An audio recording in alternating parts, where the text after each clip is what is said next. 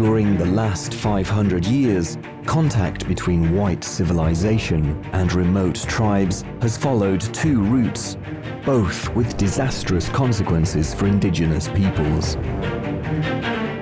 Today, when most tribes are reluctant about contact with outsiders, explorer Sebastian Tirtirau travels around the world, asking them what kind of future they want to build.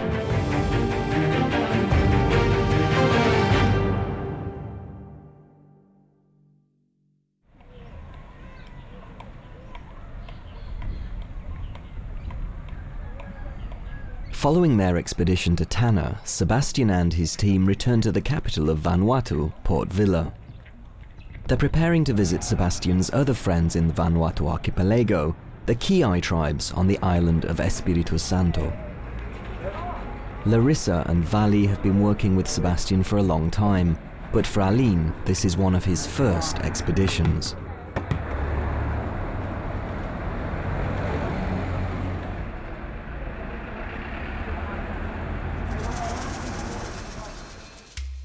Vanuatu is an 82-island archipelago located around 1,000 miles east of the Australian coast. From Port Vila, the capital city of Vanuatu, we have a 1-hour flight to Luganville, the most important city on the island. We have to ride across the southern part, then climb the mountains towards the village of Morakari in order to meet the Kiai. I think is the best way to do this with the tribes is the third way that we discovered.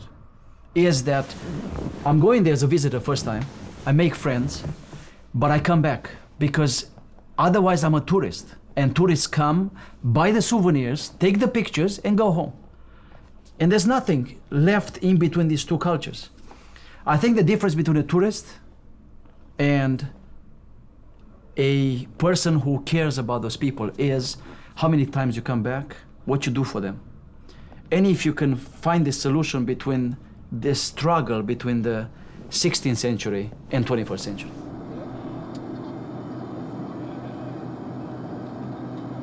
Espiritu Santo is the biggest island in Vanuatu and also the least explored. The Kiai tribes are among the most isolated in the world, and they're cut off from all modern means of access. In order to announce his arrival, Sebastian sent word 2 months before. The messengers established that the meeting would take place this morning at the market.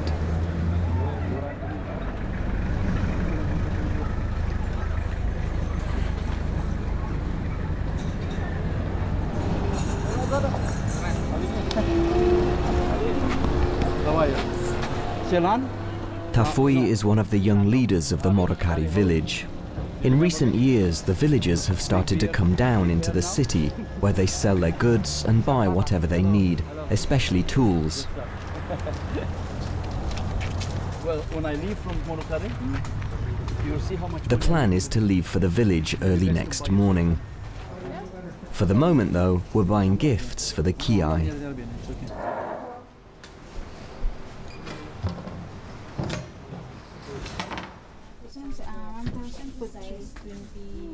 For 3? Yeah.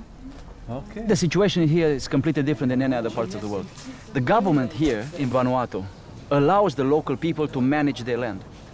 So it is an autonomy that gave them this freedom and this identity.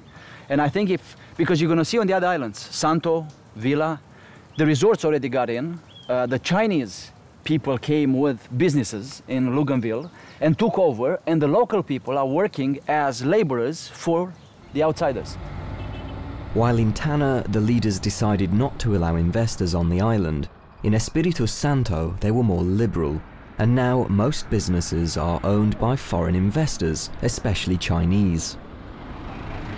The official languages of Vanuatu are Bislama, French and English, yet today in Luganville, Chinese is the second most used language after Bislama.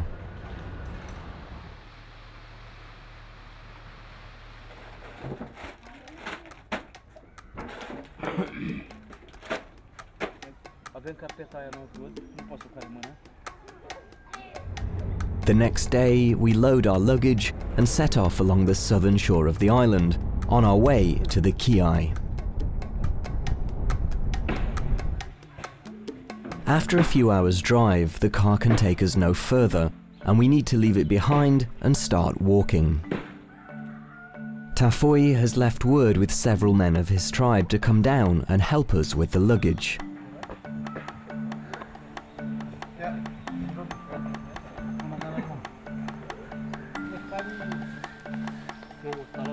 We don't know how these small people will be able to carry our heavy bags. Tafoi manages to shoulder 100 pounds, while most of us are struggling to carry ourselves up the mountain.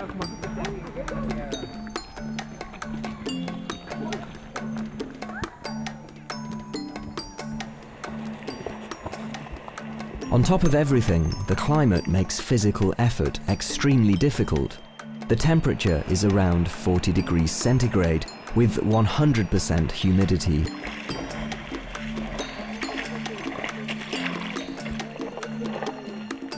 Since they started visiting the city for commerce, the Kiai have been dressing up in city clothes when they leave the woods, so they're not laughed at. But as soon as they're back, they change out of these unnecessary trappings and back into the sapsapeli, a piece of cloth wrapped around the loin and knotted into a belt.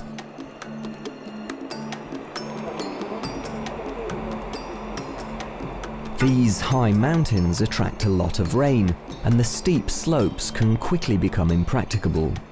It's only after attempting to climb these mountains that you realize why nobody came here until just 10 years ago.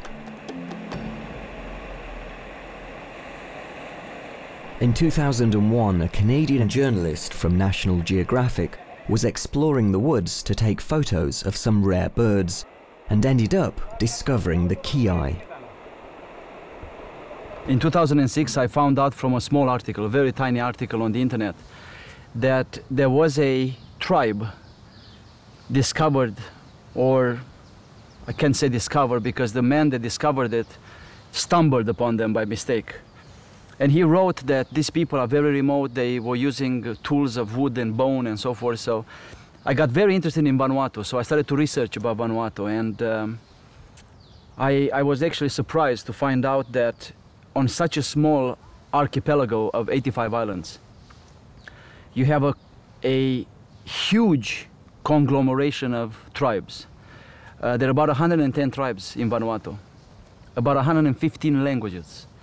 So I started to plan an approach to Vanuatu in my attempt to find that remote tribe.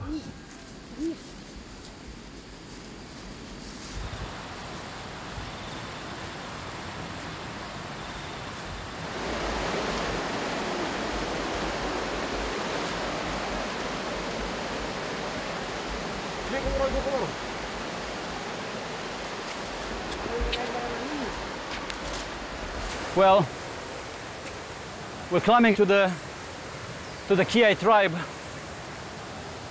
This is a very challenging terrain. It's been raining for a few days, and everything is slippery here.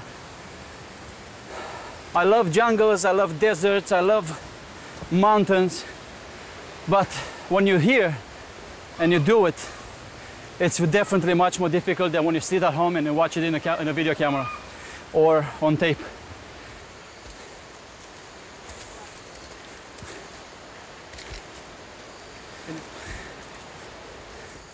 See, these people climb like complete agile cats, barefoot, no equipment, and yet they do it with such an ease. Me, completely exhausted. I want to go back, have a shower, and never do this again. But I'm sure in a week I want to do it again.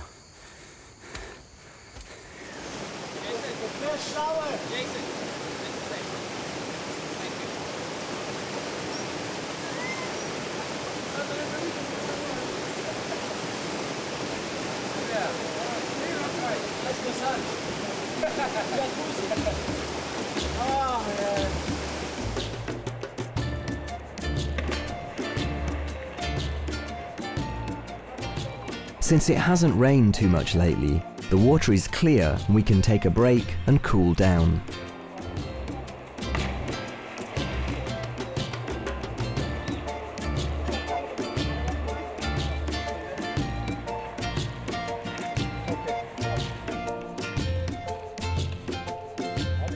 The only source of potable liquid here is coconut water.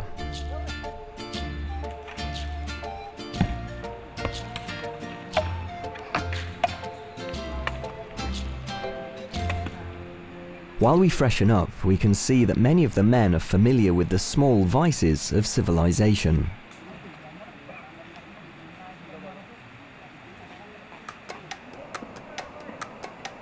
It's time to set off again, but our team is showing real signs of exhaustion.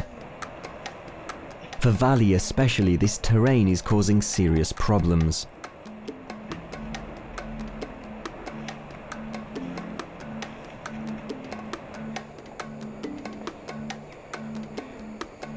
Sebastian once again feels the after effects of his 2007 electrocution.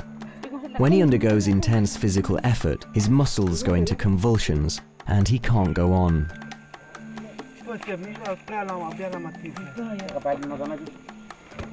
Tafui tries to help him out, and half an hour later we continue our climb.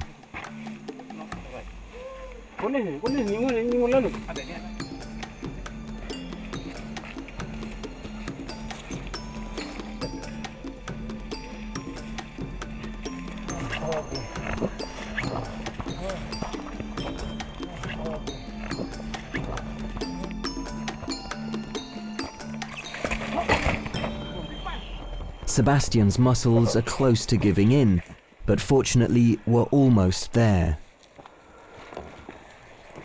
Shortly after, we meet Chief Moltorioru, who's waiting for us right outside the village. This is Chief Moltorioru from Morocco. The first one that I slept in the house. From up in Morocari you can see the ocean, and we notice that they're not that far from the city. It's the difficult journey rather than the distance that makes them so isolated. Hello.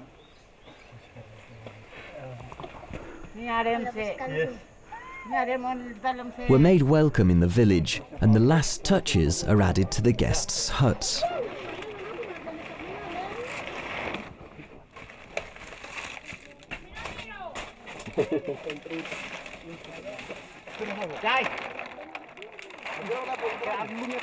Not long ago, repairing a roof would have taken a few days of work.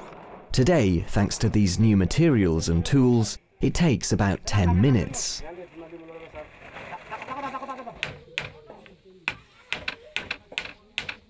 In the meantime, Sebastian gives out the gifts. A lot of people have talked to me and said, we see you interfere with their culture. When you bring machetes and mosquito nets and all that. And first of all, I'm going to sleep in their huts for a week or 2 weeks or 3 weeks. I'm using their water, I'm using their facilities, I'm eating their bananas. For this, I bring a gift. Thank you so much. Thank you. They don't ask me to pay anything. I bring them something that they need. This is my philosophy behind it. Whoever doesn't like it, they should try go to a remote village without any gift, and they will experience on their own skin what it means to live with somebody for 2 weeks or 3 weeks and not giving them anything. The most warmly received is the fabric printed with flowers that they will use for their sapsapele.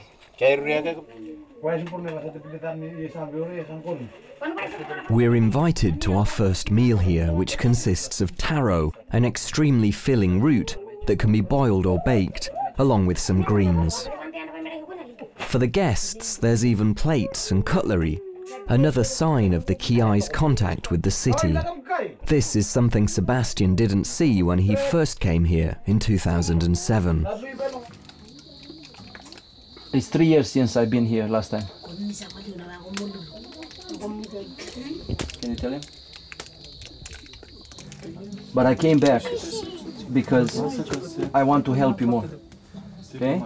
Help the village more. Since he last saw them, Sebastian has visited other places, and he's now bringing them news from other tribes. That's in South America, in the Amazon. That's me, North Pole. Very cold, that's me, see? Him. Dressed in, this is animal skin because it's very, very cold. And I go with dog sleds like this. Tough life, you can tell them. They are killed a lot by other people.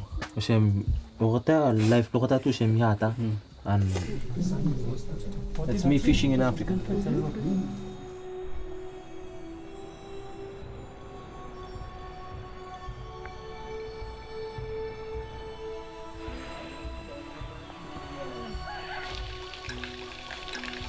There are several Kiai villages in these mountains. They live in small family tribal communities of 30 to 40 people and wear the traditional sapsapele outfit, while the women wear tree branches to cover themselves. The Kiai are hunters, but they also plant gardens and raise chickens and pigs.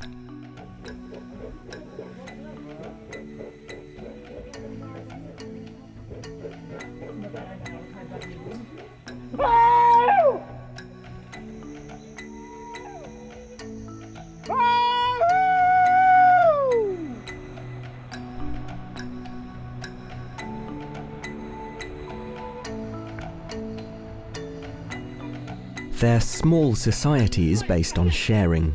They eat together, cook together, and work together. Because everything is very wet, wood is carried home from the forest and dried for later use.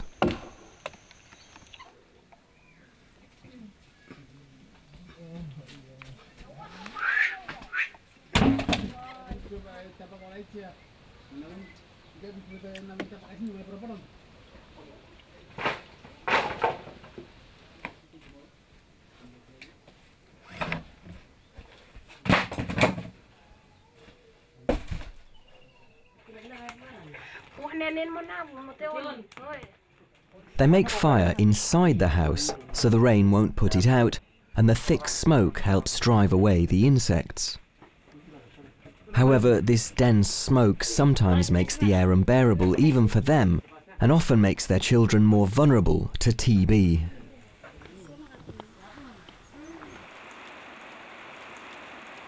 Here, because of the mountains, it rains a few times a day, so most of the time they just shelter under the roofs and wait for the rain to stop.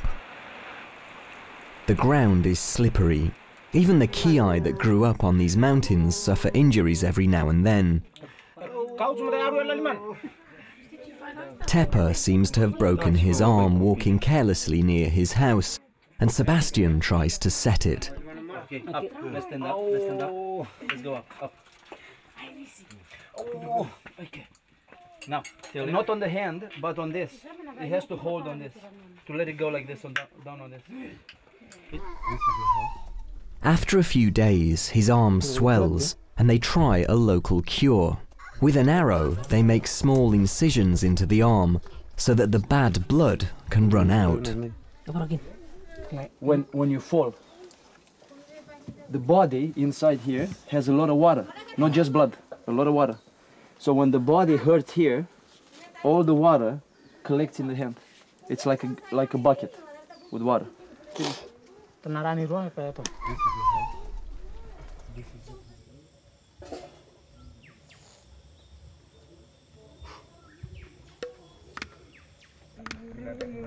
The hunting and fishing is done by the youngsters.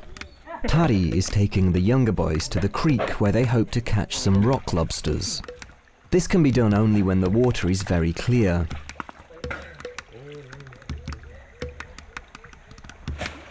Okay.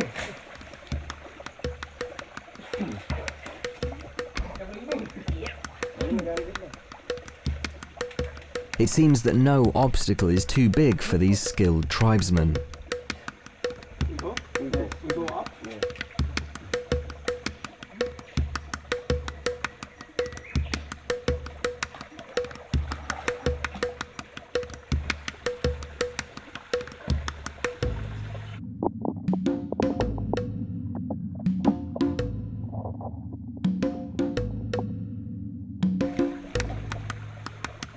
They use diving goggles in order to better see the lobsters hiding among the rocks and roots. This new technology that they purchased from town is making their lives much easier. And so, in just 30 minutes, they've got enough for a snack. They know exactly how much to fish, so the lobster population is never threatened by extinction. They use the same method when they go fishing in the big river, but here the process is much more difficult because of the strong undercurrents. They dive in and let the currents carry them downstream while they scout the river for fish.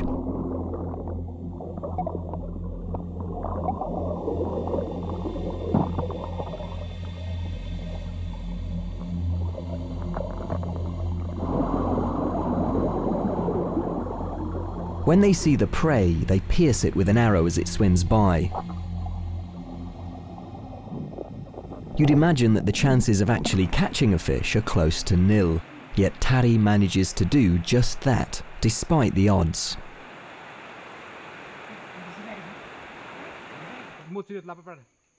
On their way back, Morari picks some breadfruit which will be cooked as a side dish for the lobsters and fish.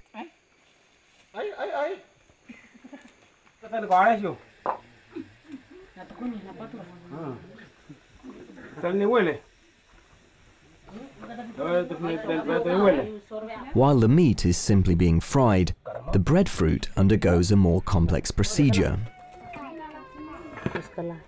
First, the fruits are baked in the fire, then the middle is scooped out. The pulp is then mashed into a sticky dough using a fresh coconut.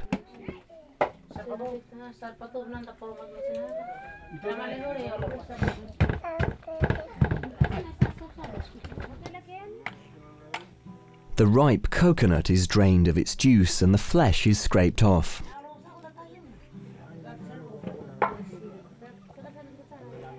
Water is added and it's squeezed to produce coconut milk.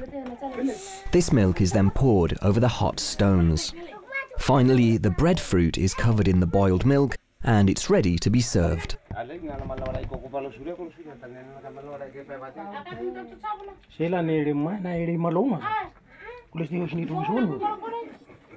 With the Kiai, almost every food is covered in coconut milk. Even game is cooked in the same way. Tari has managed to kill a wildcat. As he was walking in the forest, the cat ran to attack him, but he drove a machete into its head before the cat even touched him.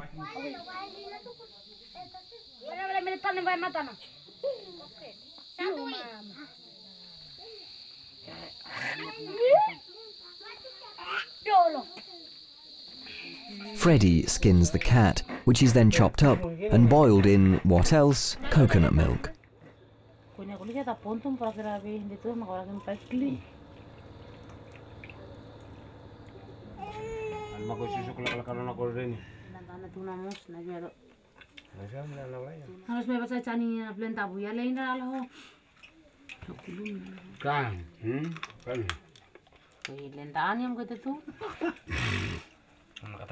Even though there are no large animals to hunt, the soil is rich here and the Kiai have food to spare.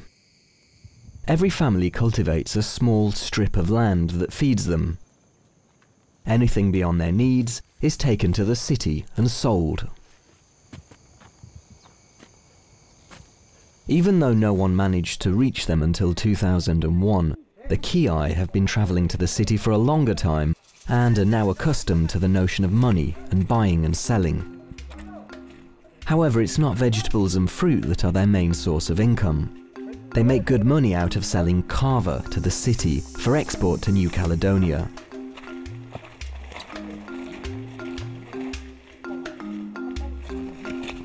The root of the plant is used to prepare a hallucinogenic drink, which is why kava has recently become increasingly popular. Sanmo, Chief Moltorioru's brother, takes some men and goes to the next village of Palakovanwa for the harvest. The trek is very difficult since everything is waterlogged and very slippery.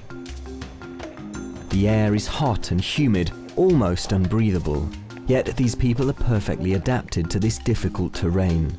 They can easily climb the mountains by sinking their powerful toes into the mud.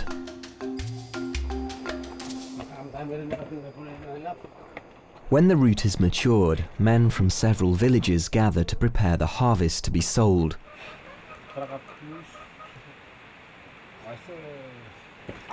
But lunch comes first.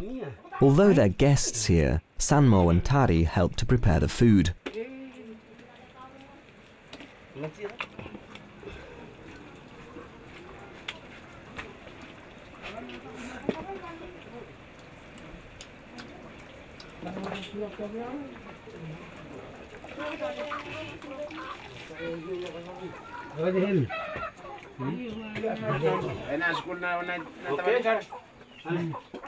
They eat clustered in families inside and outside the hut.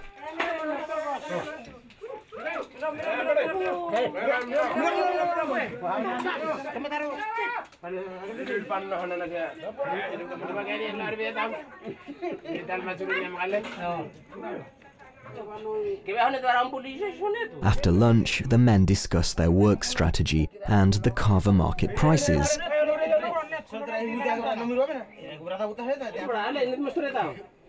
This is serious business for them, as carver brings about 90% of the village income.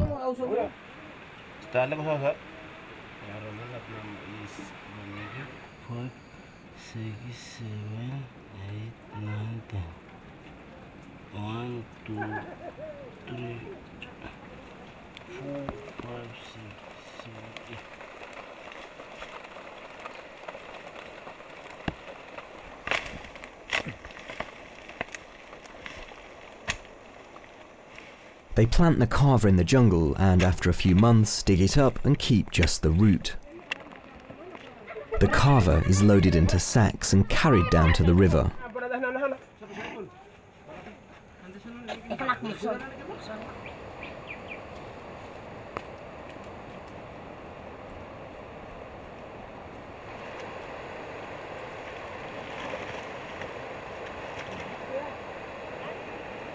Here, the roots are washed, then peeled and cut into smaller pieces.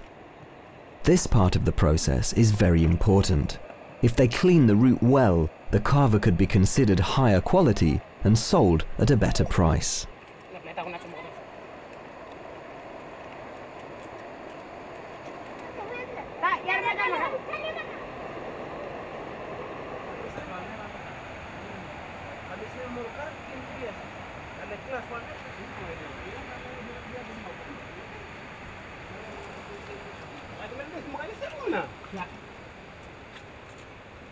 After being cleaned, the carver is spread out to dry in a hut near the river that was specially designed for the purpose.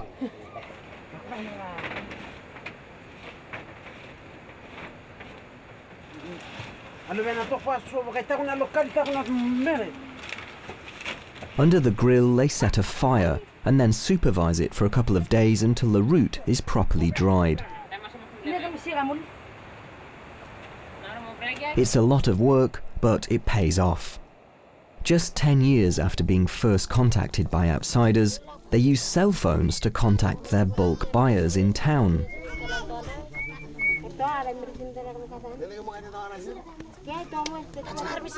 When the carver is dried, it's already pre-sold, and they just need to carry it down to Luganville to collect around $5 per pound.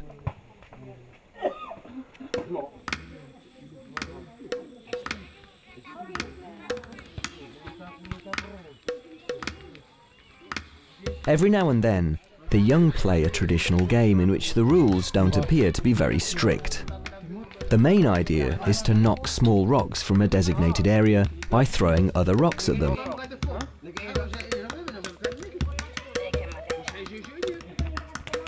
However, lately they've become much more interested in football, even though on a field like this it can turn into quite an extreme sport.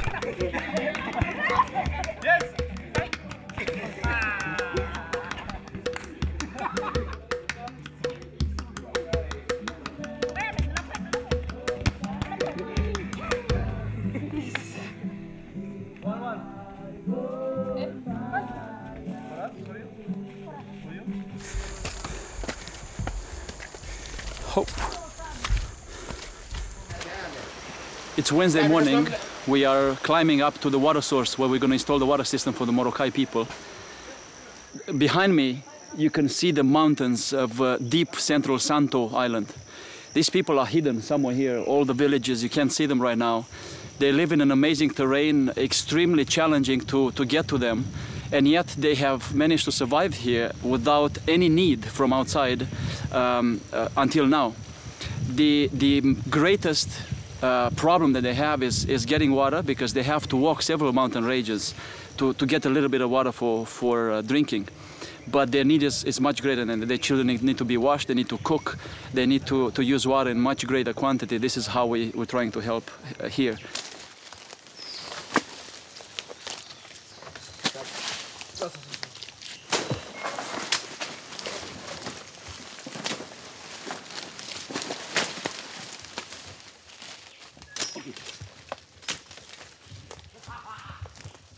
Cold and clean.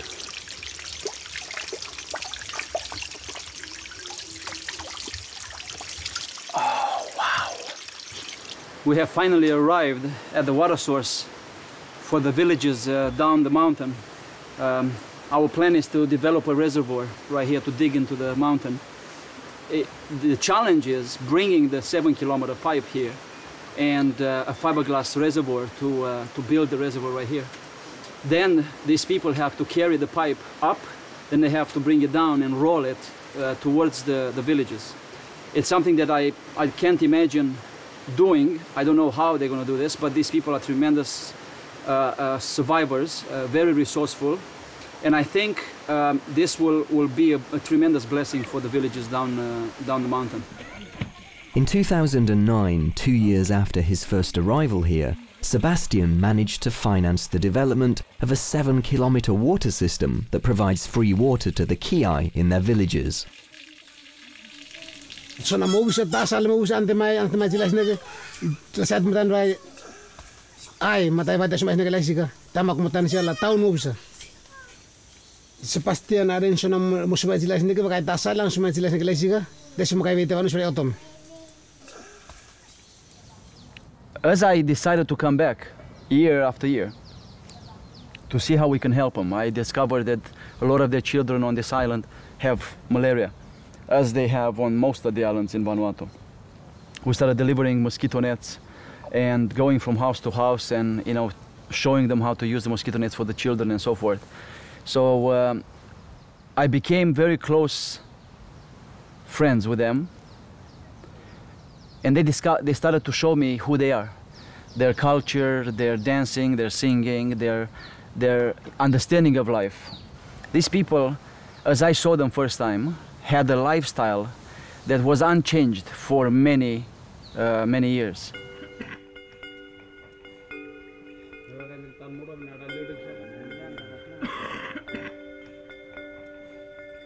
This is Sebastian's 4th visit here, but it's a very important one. The Kiai have decided to adopt him as a member of their tribe.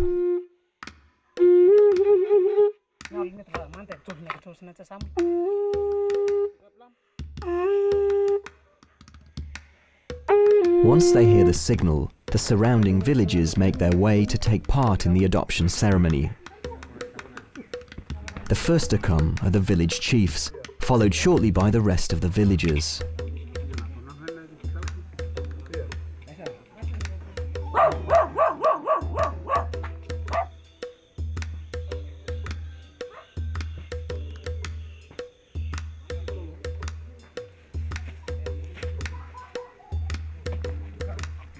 All visitors bring tokens of goodwill, and no one comes empty-handed.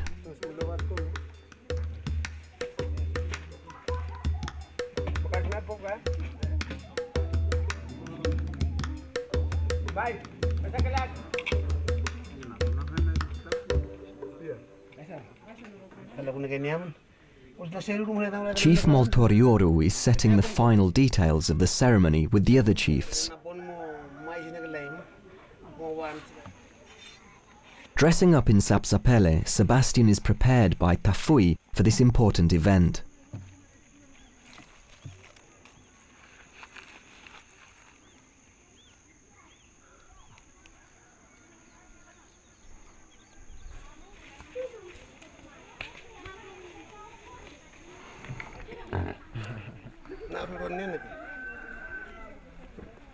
After Sebastian is properly dressed, Chief Moltorioru gives a speech to the tribe at the beginning of the ceremony.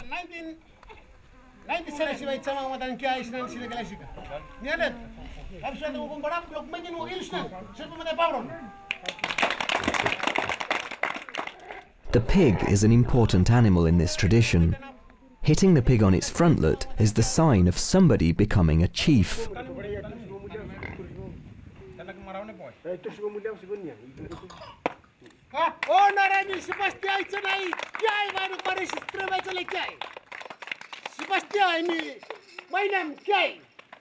My name Kiai. Now Sebastian has not only been adopted, but he's also become the son of the chief.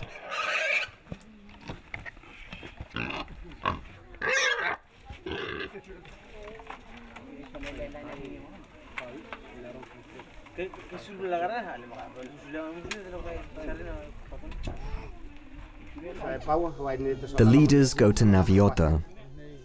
This is forbidden to women and non-members of the tribe. This is the place where the witch doctor goes when someone is sick, asking for healing. They call it the medicine house. O custom sona naginimamos sa sakal dala malavan. Sona ni brata kun mutsalo ke awano sona no mapli mo la sinora isa pala lo ni mag. Nitsuna ta kuna diotom. While the leaders are initiating Sebastian, the rest prepare the food and the kava drink.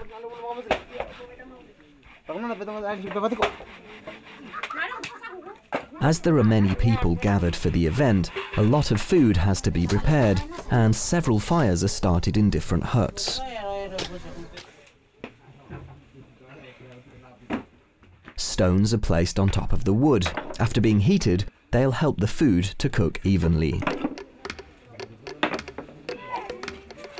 The women are cooking lap-lap, a traditional Vanuatu dish. They peel manioc, a root which is similar to sweet potato, and grate it.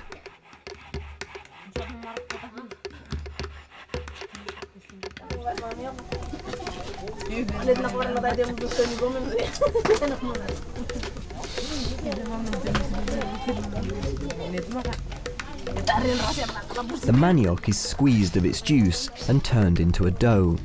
Then it's placed on banana leaves and shaped into a pie form.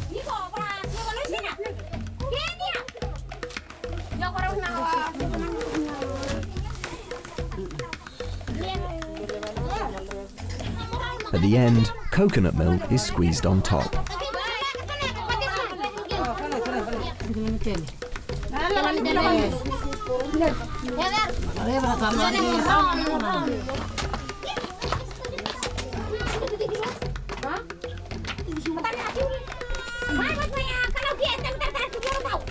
They close up the parcels and place them onto the hot rocks.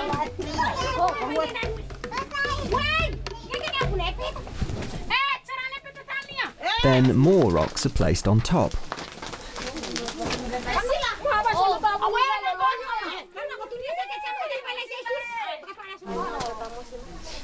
The rest of the roots are cooked whole in the same fashion.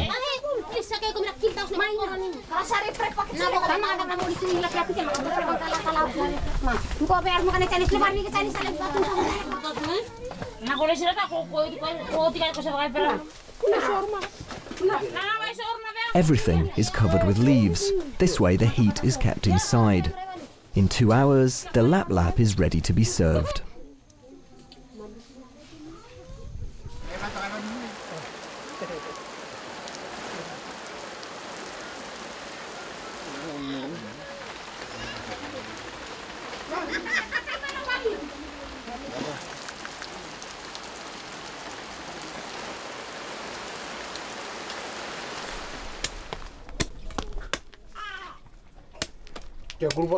Some of the men prepare the drink.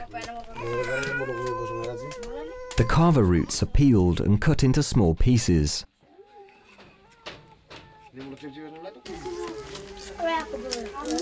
They're then placed in a pipe with a closed end and pummeled with a stick. They used to use a bamboo device to do this job, but today, plastic is more convenient. The resulting paste is mixed with water in order to extract the hallucinogenic juice.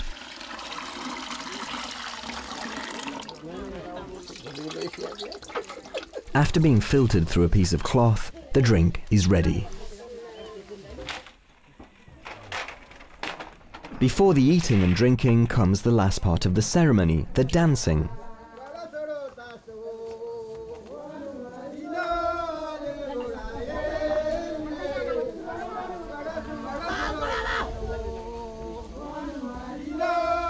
The men gather outside the village and approach, singing as they go. Once they reach the centre, they're joined by the women and children.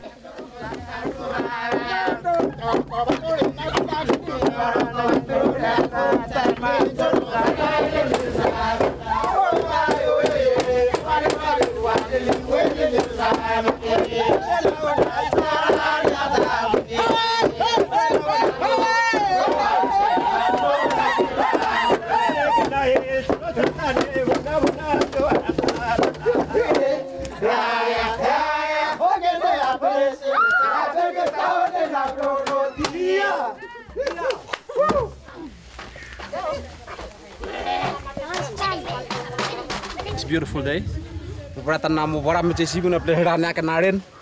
and that it was a very special day for me. Now they are my family.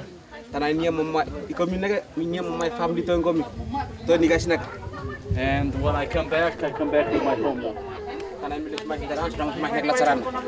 4 years ago I was a stranger, now I'm home. Thank you to us.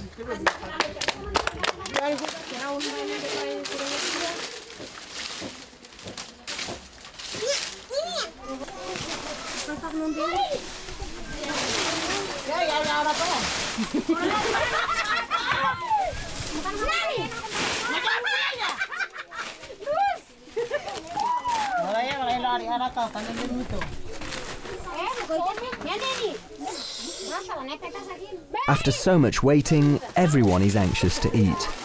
All the ovens are opened and the food is transferred to pots and taken to the centre of the village.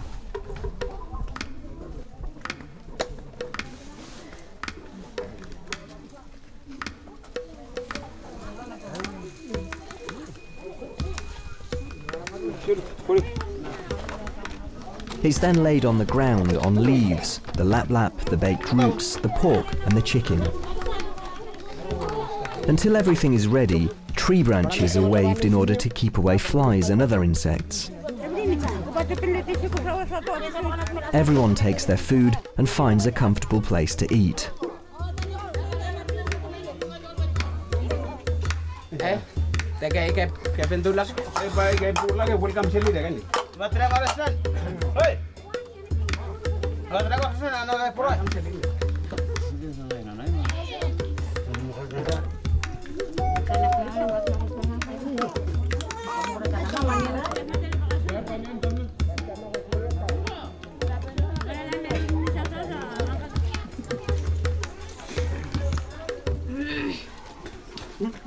After the meal, all the men drink kava, as is traditional, although they're not all great fans of the taste.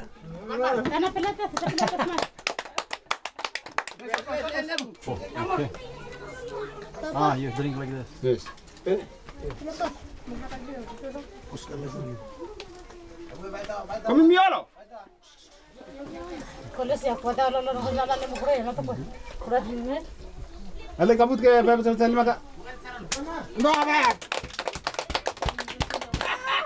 If we realize at the end that not only that we don't have to destroy them to make them civilized, we don't have to leave them as animals in the zoo and don't touch them, because like dolphins we don't have to interfere. Both these ways, I believe, and I've been saying this all along, they are wrong. They're wrong to destroy a culture to make them civilized, and they're wrong to leave them the way they were and die like animals, because they're not dolphins, they're not whales, they're not polar bears, they are human beings. It's my humanity in me that says that.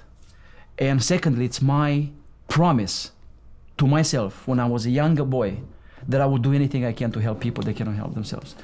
So whether you like it or not, I found the third way, the best way. We have water now, nice water everywhere. It's good. What else do you need? What's the next one? And you can tell Jessica. Light. Light. Yeah. Solar. Solar light. Solar light. Yeah, Tafu told me. Tafu told me. We can do that. Okay? Yeah. Anything else? Medicine. Medicine. Yeah. Like a clinic. Yeah. Clinic. Yeah. For the people. Okay? Before his departure, Sebastian wants to measure the village and make a brief sketch for a future solar-powered lighting system. 3 terraces, right? 1, 2, 3. He needs to measure all the huts and the distances between them while considering the position of the sun in order to have an accurate estimation of the cost.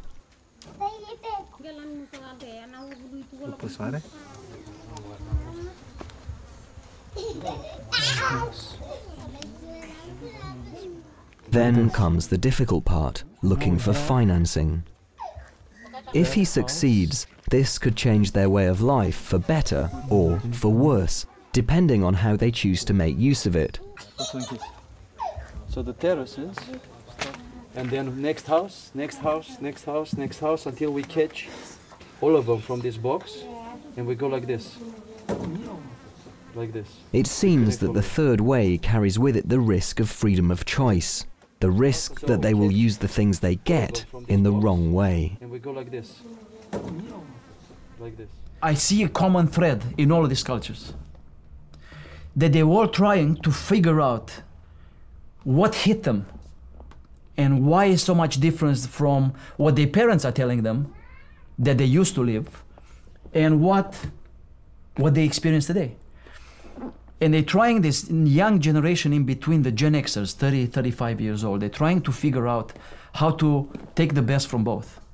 And usually they take the worst from both because they're given that, they're fed that. And that's why they're going down so fast. So I think we have a beautiful opportunity to see an explosion of new ideas coming both from and to these tribes that could actually save them and actually in turn also heal most of us that interact with them. Whatever, okay? All right? This way the whole village has lights. And I can see it from Lugamil. When I stay in Luganville, I see Morokari light.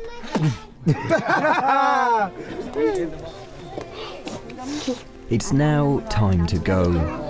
It's an emotional moment, and it will probably be 1 year before Sebastian returns, hopefully having everything he needs to develop the solar power system that the Kiai are waiting for. Chief, thank you too much. See you soon. Look at you, look at you. Look at you.